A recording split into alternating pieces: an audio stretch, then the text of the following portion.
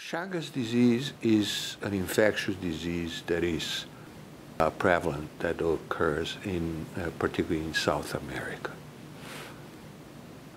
It is transmitted by an insect, a bug. The bug we call the kissing bug. The person that was infected by that parasite may develop a heart disease or may develop a gastrointestinal disease, and both are very, very serious. There is a test that was developed and is being studied by a number of institutions in order to see, one, the prevalence, the frequency with which people are infected or were infected, and two, the value of that screening in terms of the safety of the blood supply.